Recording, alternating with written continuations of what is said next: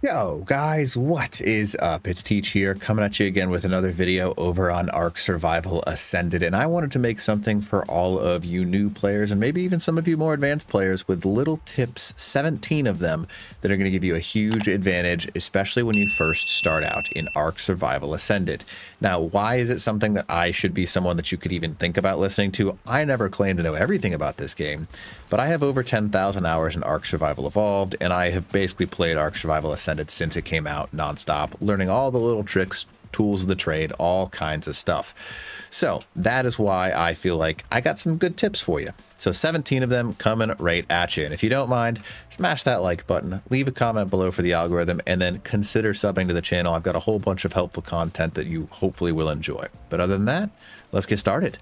So let's go ahead and get started with the first tip. Now, your first 10 levels, when you level your character, just so you know, you will click on this icon right here, and that icon is going to raise your character's stats.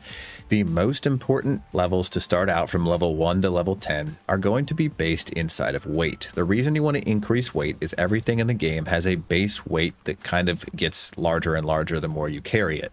Now, especially early game, it doesn't feel like it, but berries and then picking up thatch on the beach, picking up fiber, picking up stones, picking up all that stuff is going to weigh you down rapidly. And having 10 extra points in weight will jump you from 100 points in weight to 200 points in weight, giving you double the carrying capacity and preventing you from being encumbered, which is going to slow you down exponentially as you get more and more weight inside of your inventory.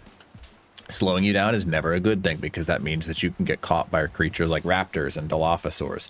So your first 10 levels should always be to increase your weight. And then after that, do it however you wish. But the first 10 levels, I always put into weight. All right, here is my next tip right off the bat. You can see it in my hand. Now, the easiest thing in Ark to do is to forget that it's so important to have a large source of warmth. Now, first off, if you do not have clothes on your body, cloth is incredibly easy to make and can be made at level 3 and provides you a massive ability to warm yourself. However, it's also a huge boost to have a torch out in your inventory. That torch provides you a source of warmth and it increases your insulation. Now, in order to check your insulation, you just go into your character's inventory and you can see you've got a cold resist and then a heat resist. You saw that my cold resist changed based on me having that torch out. So there's actually a convenient thing that you can do now. If you take this torch and I put it in my hotbar, right? So what happens as soon as I put it in my hotbar, I can go ahead and right click on this thing and it places it inside of my belt. Now you can see it kind of places it in a funny location. However, that's going to keep a permanent boost to my cold resist. Notice how that went up a ton, making it so early game in Ark, you have a easy access to prevent yourself from dying, because one of the hardest things in early Ark is to survive the elements. So having that easy access to like basically double your hypothermic insulation, or I guess now it's called cold resist, is a huge advantage for you. So having that torch in your belt, and you can leave it there constantly and then remake it and put it right back in there when it starts getting low on its durability. So that is a huge tip. All right, tip number 3 is one that is kind of shocking and you might not anticipate it. There's a lot of dinos inside of Ark that give you a lot of perks that you don't realize are insanely powerful, right? So one of the earliest things that's hard to do inside of Ark is to survive the weather. We talked about that in the second tip. However, there is a creature that essentially negates all of that, and that is the otter. Otters are one of the most valuable things inside of Ark, because if you remember from that tip 2, we had a small hypothermic insulation and hyperthermic insulation.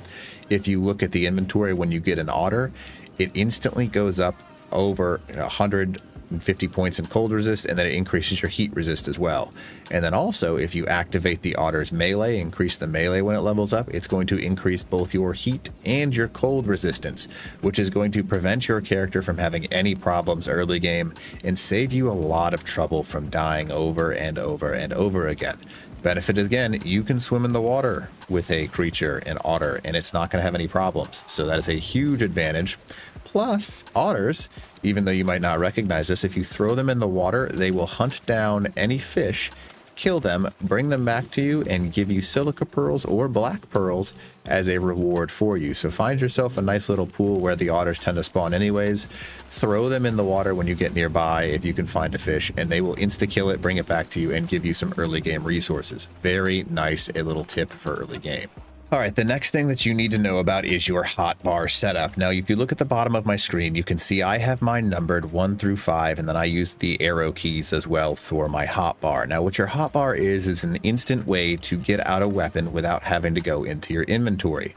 However, Ark Survival Ascended also has a hidden hotbar. If you hold, for most people, it's going to be your Q. For me, I've set it to my Z. It'll bring you up a hotbar with hidden options. Now, your first option, that first row of stuff, is going to be things that are useful and consumable or that you can use, right? So these are usable things. So berries, binoculars, things like weapons will go in there. And that's something that's very useful to use. And you can activate those by hitting left or right in order to change those, and you can switch between them pretty rapidly. Now, the next one, if you cycle through those windows, is going to give you access to your placeables. Placeables being things like foundations, placeables being things like gateways, anything like that. It's going to give you a hotbar of your usable things. Now, if you hold Z, it'll go back to your regular hotbar, and you can switch between the two of them rather quickly. Now, that is something that was added in Ark Survival Ascended, so a lot of people are still learning that that's even a thing. So hopefully this little tip is something you take advantage of early, so you don't waste your resource space in your regular hotbar by putting consumables in it. Just go to your second hotbar, and then it'll be there for you waiting handily. All right, guys, my next tip is actually pretty easy. In the wild now, you will actually find two different types of creatures. You will find the fully grown adult creatures, and sometimes if you look nearby with them, you will find baby creatures that happen to be nearby. And you can see that the baby creatures exist. They are much smaller, and then you can see that they have some sort of little nursing thing directly above them, right? So you can see that little pacifier-looking object. That pacifier-looking object means that that parent is directly related to this one, so you either need to get rid of the parent or tame the parent, and it will give you the option to claim this juvenile triceratops or whatever creature you want. You will save yourself a ton of time taming, and by the way, you get huge boosts for raising a baby dinosaur instead of just actually knocking one out and taming it. So as soon as you take out the parent nearby, you should be able to walk up and hit E on these things, and then you should be able to claim them.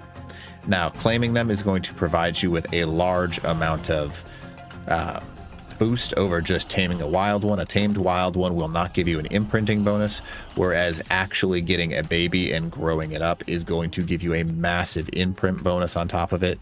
And all you have to do is hit E on the actual baby dino as soon as you have taken out the parent dino. Now, you can find almost any creature in the entire game in the baby dino stage. You just have to run around and look. If you see them, do your best to take out the parent dino, and it's a huge boost to be able to imprint on a baby dinosaur instead of just knocking one out and forcing food down its throat.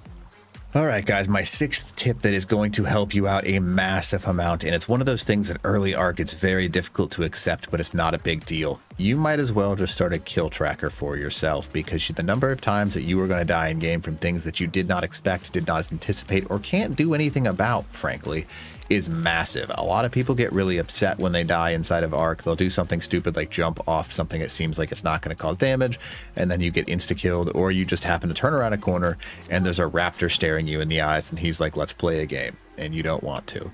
But he decides to anyways. So you are going to die a lot. Do not worry about it. And speaking of dying in Ark, there is a new feature inside of Ark Survival Ascended that if you get stuck or having a problem, if you hover over your specimen implant, you can see that there's a respawn available in Countdown Timer. If you hit E, or you can right click and then click respawn, you will respawn and allow yourself to move to the nearest bed or nearest spawn location. This is very useful if you get stuck or something goes wrong in that regard. So accept that this game is going to cause a lot of deaths and move on from it. All right, guys, the next tip on the list is number 7. This is important for any player, whether you are new or experienced or anything. The most important thing to know where they are on the map, not always claiming them, by the way, is to know where Explorer notes are. Now, Explorer notes are something that you can access by going into your inventory and hovering over the Explorer note option, and you can see that there are tons of them in the game. Now, the ones that are available right now, just so you can see them, there are 4 sets on the island, meaning that you can get over 100, give or take. So you can see 31 in each one. So it's like, what, 120, 130 per map. And what they do is they give you an immediate level boost, and they multiply your level experience earned by either 2 or 4, and those will combine together to give you ×8 experience for when you're doing things on the island. So if you plan on going into a cave and you want to get a whole bunch of experience with a dinosaur, go ahead and grab an explorer note by just walking up to it. They look like this, right?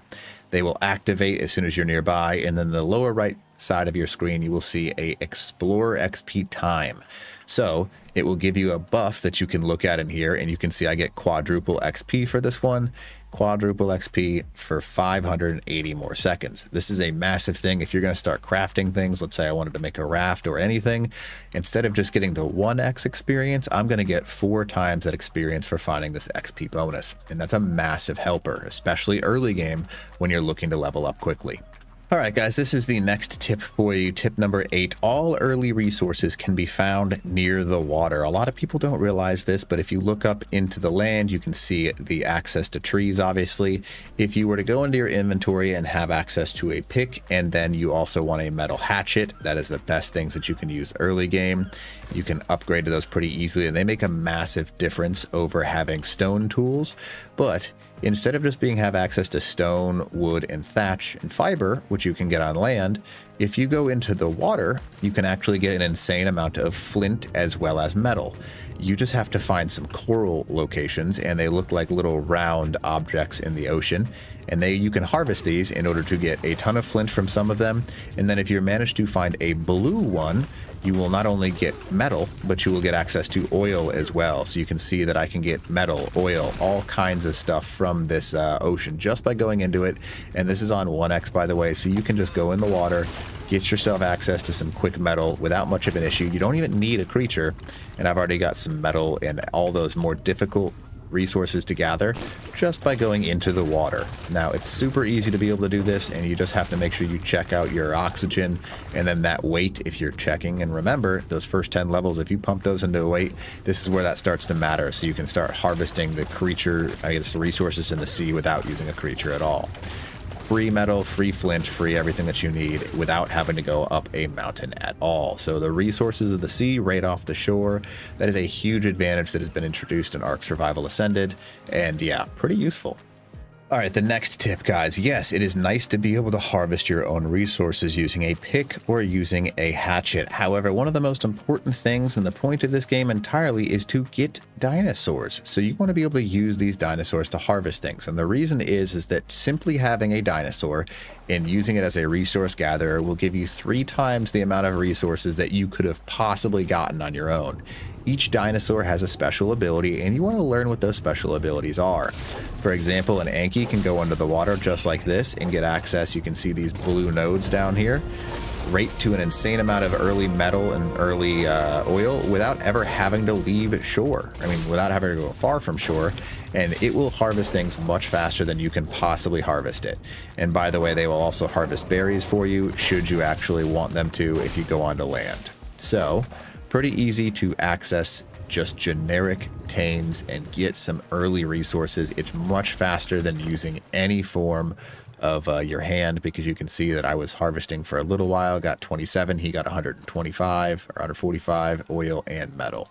So tames are your best friend. You want to tame as many as you can to make the tasks that you have in Ark easier and more fun to take care of. All right, next up on my list, guys, just so you can see, one of the most important steps inside of Ark, and my 10th tip, is flyers are one of the best things that you can do, whether it's early, mid, or late game, in order to give yourself access to the skies. Flyers like the Pteranodon are your best early game and even late game mount for picking people off of tames. Because of their speed, they are one of the best dinosaurs in the entire game. However, they lack weight, right? So because they have some stats that allow them to be very quick, their weight is quite terrible, so they are not a good transport bird. So you need to have multiple types of flyers when you're going into the sky, including the Argentavis, who has a much better weight value and overall stats, but are insanely slow. So one of the best things that you can do is vary the amount of dinosaurs you have, including the flyers. Flyers are very important, and yes, that will give you access to being able to check out different areas, but you want to make sure you have different types of flyers as you're going through the sky. Last thing I'll say about flyers is if you are holding the sprint command, you drain exponentially more stamina than you would by just normally flying. So be very careful about that and keep an eye on your stamina, because you're going to need to land a little bit or you will get knocked out of the sky. So make sure you're cautious of that when it comes to flyers. All right, guys, my 11th tip is they have totally reworked how loot crates work inside of Ark. Almost every single loot crate that you go up to now is going to be worth your time. Even a low level, which you would consider to be right here, a low level green loot crate, can have some very nice loot inside of it with saddles that are insanely high, blueprints that are going to make your day, or weapons that could be very useful for you overall, including anything from raw resources. So all of those are very useful. You should always get it, even if it's a white drop or a green drop or a blue drop, the lowest three. Sometimes they have crazy things inside of them. Now, the next thing you want to be aware of is if a drop has a ring around it, that means you have double loot inside of it. So when you see no matter what, white drop or not, you should always get the drops that have rings around them, because double loot increases your quality that you're going to get by 2 times. So always pick up every single loot crate. They're very valuable. They do have level caps, but I promise if they're a little bit out of your way, they're always worth your time. All right, my next tip. This is the 12th tip, using R to change weapon attachments. You are going to start getting to the point in this game where you've got multiple things that you can do with an individual weapon, whether that be a crossbow and shooting a normal arrow versus a trank arrow versus a zip line versus a grappling hook, or if you're using a long neck and using your shocking dart, your tranquilizer dart, or your just generic ammo. There's a new feature inside of Ark Survival Ascended that is going to allow you to basically do that while you're still on the move. If you hold R, you are going to have the option, what is called your wheel, or if you want to think of it that way, it's a hot wheel that allows you to quickly switch to different types of ammo as you are on the move. Now, learning how to do this is very important, because if you're being chased by something, you can simply do this on the run while you're moving, and that is a big factor, right? So there are also mods that use this wheel, and using that wheel is going to add you a whole bunch of functionality that is going to make your life much easier. You can also access your tames actual inventory that are on your shoulders when you inevitably get tames on your shoulders, like we talked about with the otter earlier. You can access its inventory without actually throwing it off your shoulder. A huge update for Ark. All right, guys, my 13th tip for your early game and beginners parts of Ark. One of the most valuable things that you can get in the entire game is blueprints. Blueprints are going to increase your ability to play the game, because they're going to do a couple of things for you. One, blueprints always give you an opportunity to make higher level gear, whether that's a weapon, armor, saddle, anything.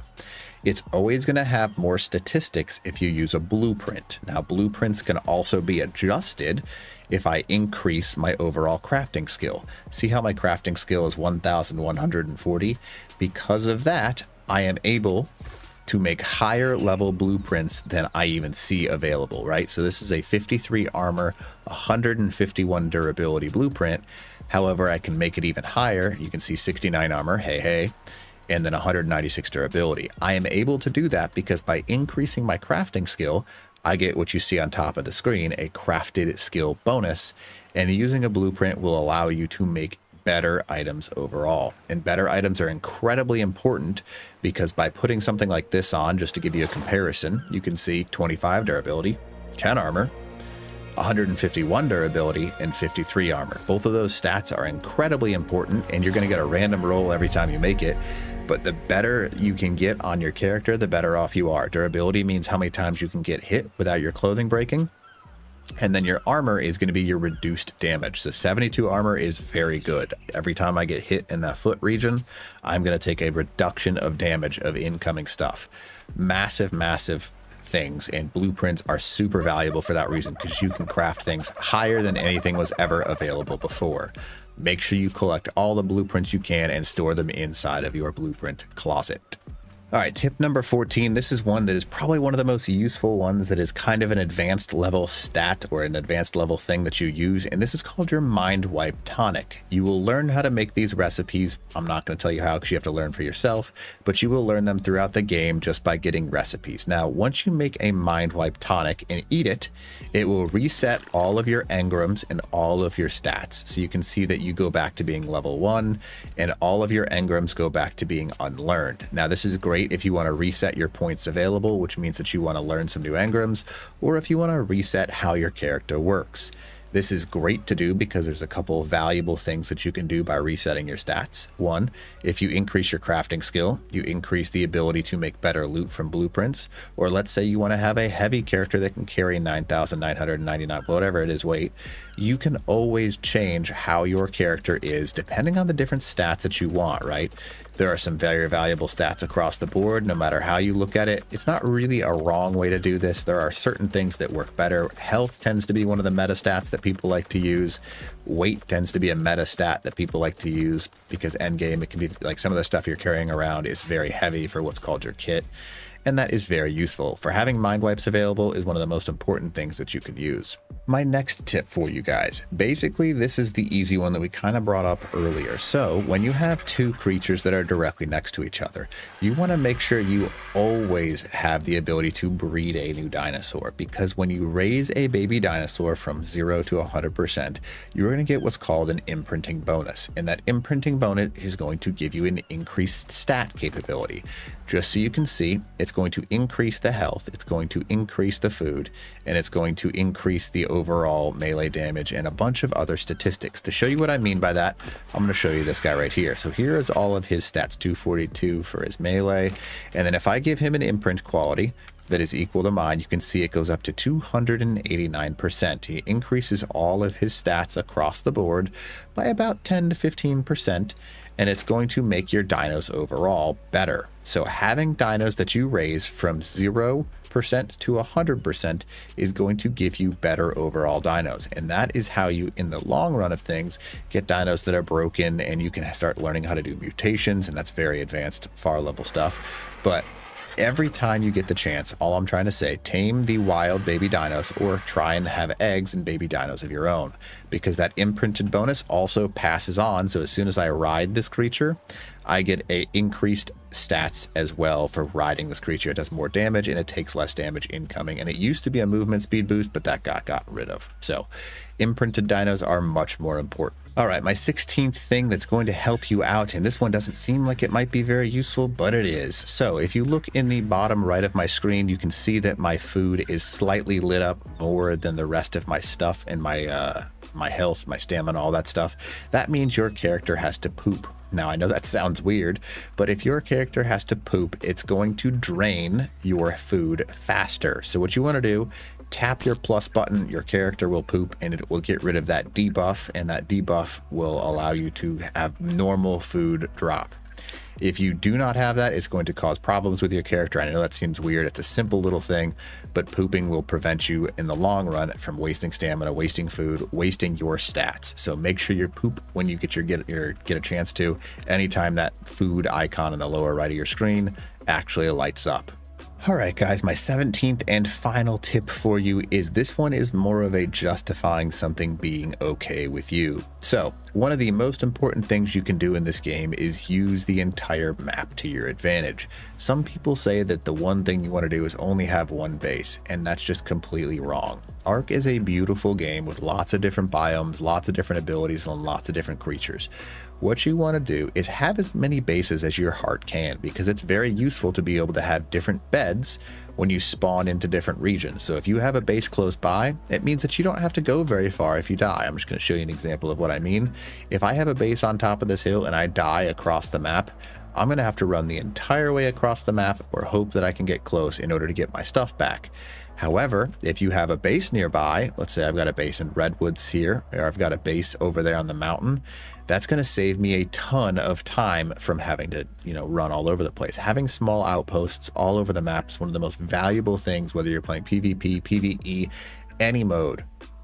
Having beds anywhere at any point in time is incredibly useful for any purpose, mostly because this map is massive and you can instantly travel by simply spawning in a bed, whereas running across it is going to take you many hours to try and run from point A to point B on the end of the map. Even flying across the map using one of the faster tames is going to take you 5 or 10 minutes to get across the map.